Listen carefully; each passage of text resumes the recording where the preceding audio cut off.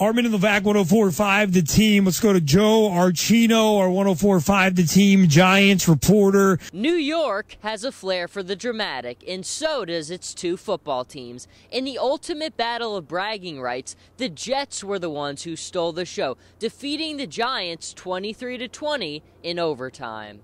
Jersey Joe Archino is our 104.5 The Team New York Giants reporter. He was at the game last night at MetLife, joining us now. Jersey Joe, how important was it for the Giants to have this victory after going 0-2? Could you feel it from being around the coaches and the players that this was a season saver so early on? I think unquestionably you could tell there was just a different intensity, a different vibe. Coach Coughlin said it best. It was the reinforcement that the team needed. The night is darkest just before the dawn. For the New York Giants, that dawn has arrived. After defeating the 49ers 30-27 and winning their third straight game, the New York Giants have erased what was once considered a disastrous 0-2 start. Our 104.5 The Team New York Giants reporter is Joe Archino.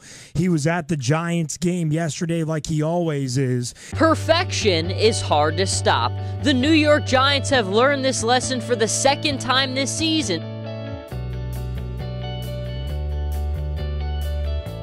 The Giants have this division and it's theirs for the taking, and they're refusing to take it.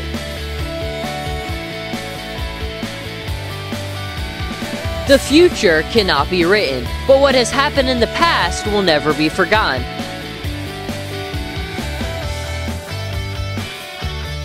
For the third consecutive season, the New York Giants have ended a campaign with a losing record.